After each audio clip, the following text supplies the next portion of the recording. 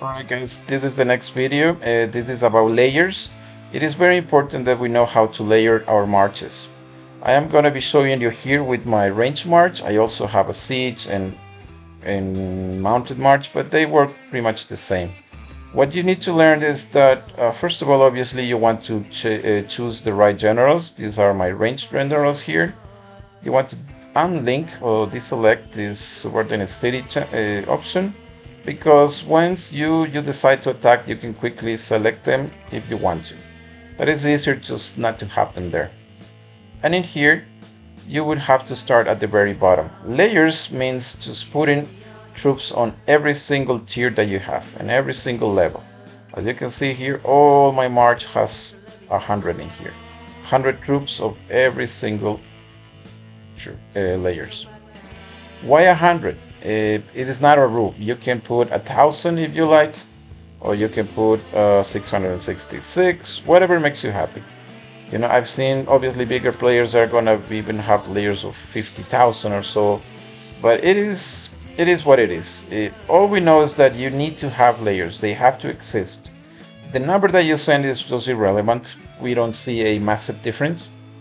But I know that if I use a slightly smaller number, because I used to send 1,000, so I reduce it to 100, because that means I get a little bit less wounded on my lower tiers, and I get to send a little bit more on my higher tiers.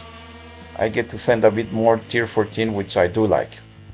That means I can cause a little bit more damage. But as I said, the important thing is that these layers have to exist.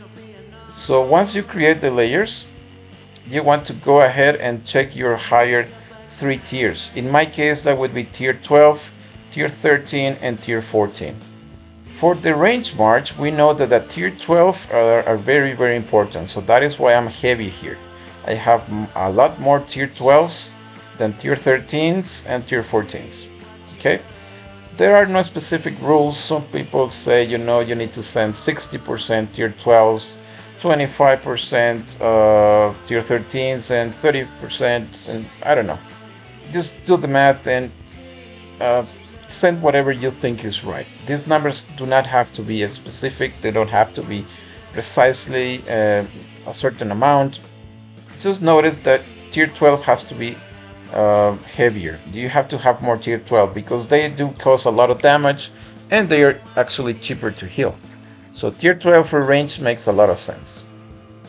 When it comes to siege, it might be different, but that is for another video, so let's just continue on the range match.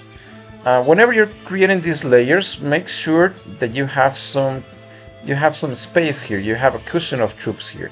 I could send more tier 14s, or I could send more tier 13s and fill up my march, but I always leave a little space here, especially on the tiers. As you can see, all the tiers have enough troops.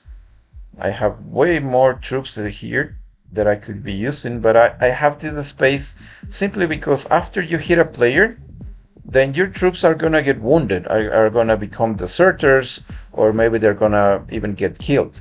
And that means that these numbers will disappear. Let's say in this example, I actually sent all my tier 14s and I hit a player and I no longer have 388,622 troops available. I have a little bit less. What the system is going to do, the system is going to try to fill the march with something else. So it might actually take horses. So next time I hit someone, I am not going to be hitting them with archers, but with archers and some horses. And I don't want that because I know my horses are going to get wounded. It's no longer a range march. It becomes a slightly mixed march.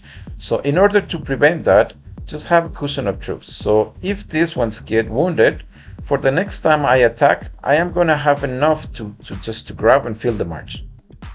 Because if you watch here, this is my march size, and I am telling the system I want to have a full march, and the system is going to fill it every single time.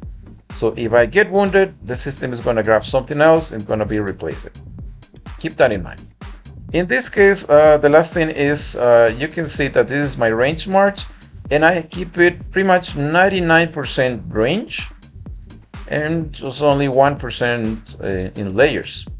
Some players like to send some horses in order to protect their archers, but I noticed that When I do that, I get a lot of wounded from those horses because, well, horses love to get wounded, and I don't have enough range to cause serious damage.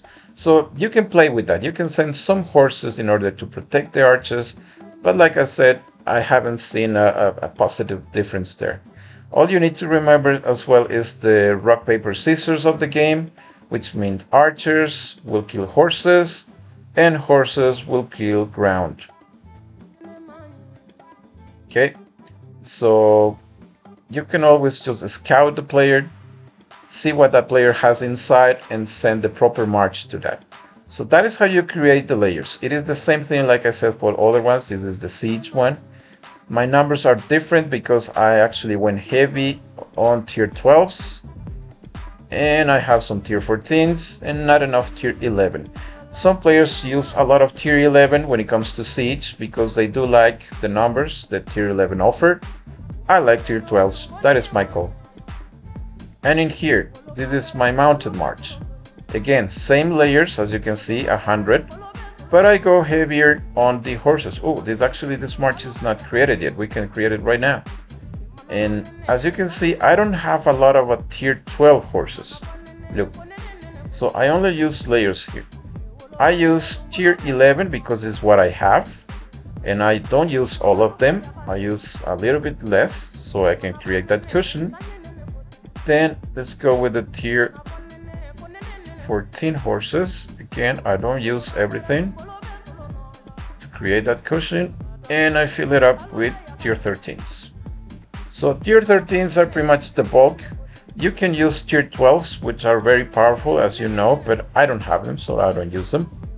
And then, just like that, I've created this march. Go ahead, save it, and this would be your mounted march, obviously with the right generals. There's another video coming for generals, so just don't hesitate to ask about it. There's a lot of options there. And the very last thing that I wanted to show you is that you can create a march, a random or more of a generic march. Just choose any general you want. It doesn't have to be, it can be a gender. And then in here, you want to create all the layers. Now, I mean, I'm not going to be doing it because it would take forever, but let's imagine you would actually put all the layers here, all the way up, 100 on every single layer, and that's it. Then you go ahead and save this march as whatever march you want. This will allow you to quickly have layers at your disposal. That is very helpful in case you don't have enough preset slots for all your marches. Maybe you don't have enough for siege, range, mounted, and ground. Maybe you only have 3 slots here. So creating this generic one will help you a lot because you can come here quickly, choose your generals. In this case, let's choose the range one. I would put my generals in there and then just go and add the troops that I want. I already know that in that case I would actually send some tier 12 shooters, not all of them, but a bit less. Tier 13, again, not all of it, but a bit less, and tier 14. And just like that, I can just hit the player and I have a range march. I can go back and do exactly the same thing by replacing the generals and use a mounted march or use a siege march and use whatever you want. So this would be a random, more of a generic march that would allow you to just change slightly quicker than just having to create the layers every single time that you hit the player, which is just not viable. It will take you forever. So that is the video for layers. If you have any questions about it, just comment and let me know. And okay, let's move on to the next video now.